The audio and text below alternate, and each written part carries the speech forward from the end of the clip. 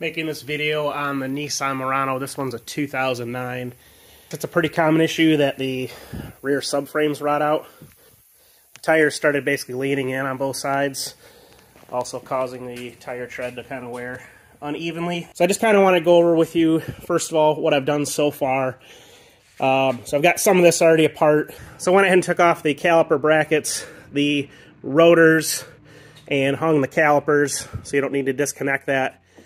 Took off the bottom half of the shocks. The video I watched, the guy was taking apart bearings and all kinds of stuff. You do not need to do that.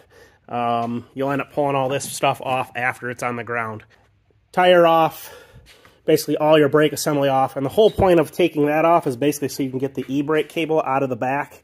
So I didn't know how to do these. I kind of had to figure it out. There is a single bolt on the back side up in here that holds this in. And on the front side, there'll be this bracket right here that just has a pin that holds those two pieces together. Once you get the pressure off of it, that pin comes out pretty easy. So I took the bottom spring off, pulled this outwards, and then was able to slide that little pin out of this here. Take the bolt off the back and slid this through the back. Now I need to just go through, and I'm going to take off all the mount points for the e-brakes and let those hang. The exhaust is going to need to come out of the way. The two videos I watched, they fully remove this drive shaft. I'm not sure why you have to fully remove it. I'm just going to disconnect it here and hang it. I don't see what that would hurt, and it doesn't look to me like it's going to be in the way of anything. Basically, there's going to be 4 mount points that hold this whole cradle in, and these are like a stud with a nut on them. So, should be pretty straightforward. The springs are going to basically just rest up in here. Those should come out once we lower everything down. Once the 4 mount points for these are loose, this whole thing should just drop out, and that's why you're going to be leaving the rear diff with it. The CVs are going to stay behind with the axle. And again, once this is all out and on the ground, we will move all this parts over to the new, to us, K member, I guess, that holds all the stuff in the back. I'm to the point where it's going to be exhaust, drive shaft, and then these 4 mount points to get this to drop out. Hopefully it's come loose. I did read in the comments, someone said they had one of these break off, which, oh, that wouldn't be fun. Good old rust, living up in the rust belt here in Michigan. All right, I'm at the point I have the exhaust cut, drive shafts hung, and I have all 4 of these connection points off. As you can see, there's a gap. I already started dropping this down.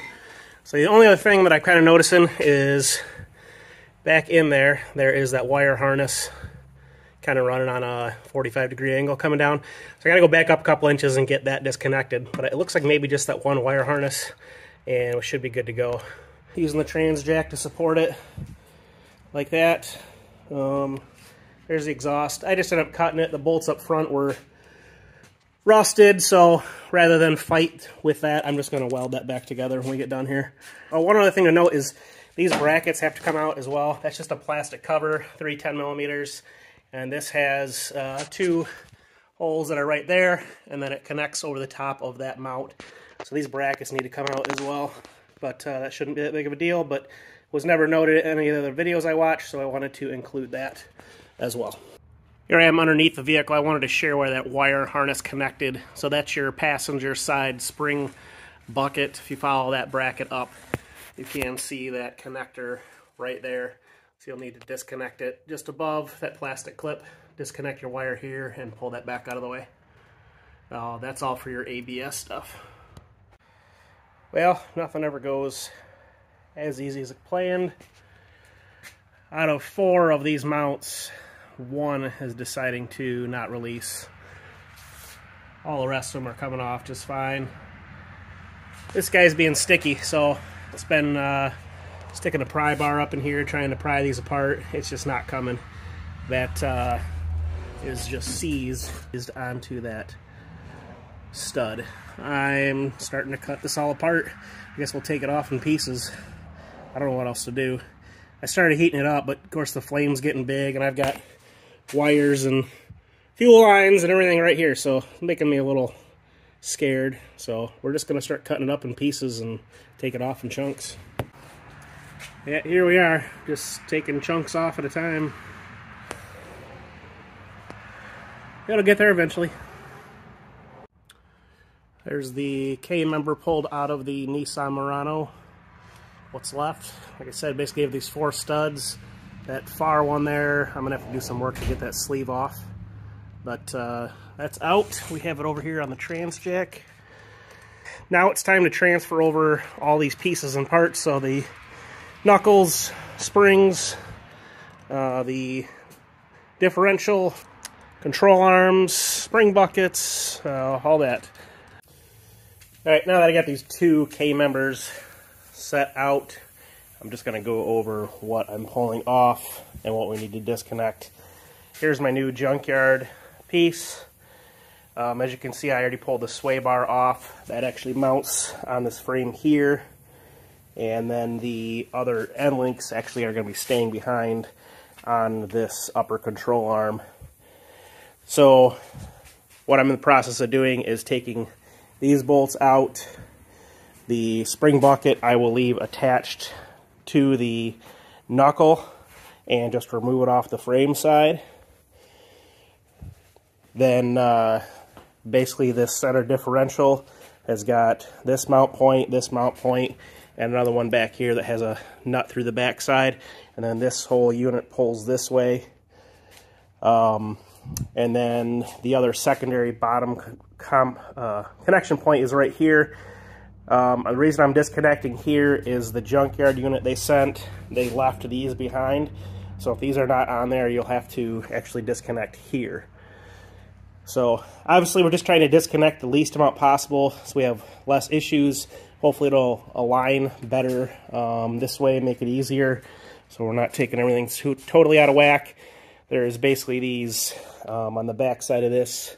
There is like a cammed bolt, so I put marks on that to try to put it back in the same position it was coming out of this K-member. As you can see, little white marks there. I just basically put pointing down is for that cam, so you can see how that's got these dimples right here to basically allow this cam bolt to find its position for alignment. This is the other point too you got to pull off. This is where we had the rust on the other side, and that's actually missing over here. So this was already off. That's really what caused our issue, and the tire's starting to lean. Got so bad that they popped one of the tires. Unfortunately, this is going to need new bushings. The junkyard seemed to have the same problem that I did with getting one of the bushings off the studs. Yeah, in the process is basically swapping over all the parts onto this new frame. All the electrical, of course the junkyard just does the fastest thing possible, so they cut all this off to get all that off and out of the way. Yeah, pulling all this wiring off of this side too, leaving it behind with the knuckles, so we don't have to disturb. I have bad luck with these coming out and actually breaking those, so hopefully we can avoid that. Yeah, right, here we are with the new K-member over the top of the diff and the knuckles and all the pieces we pulled off. Got all the bolts back in. I just got to run the ABS lines, set the springs in, and then we're going to slide this up underneath the car and lower the car onto this. Put the nuts on these 4 mounts. Here is my new mount I had to put in. This is what my delay was. I had to wait 3 days for this to come in the mail. Getting ready to go back in.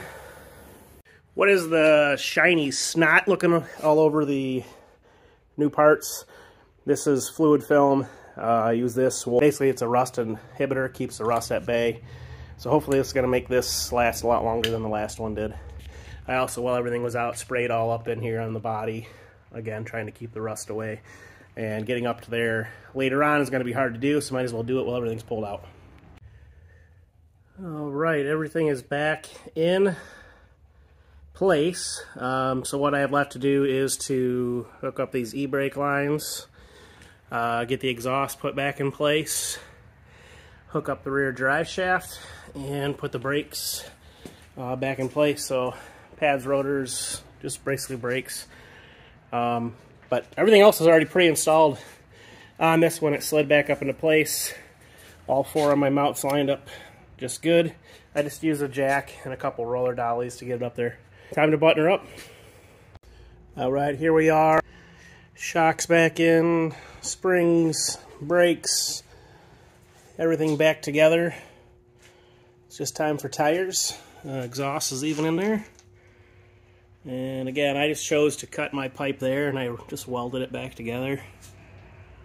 E-brakes are back hooked up. Yeah, everything's looking good. This is in way better condition than the old one. Let's hope she gets enough to get over 200,000 miles on this car. It's got 150 currently.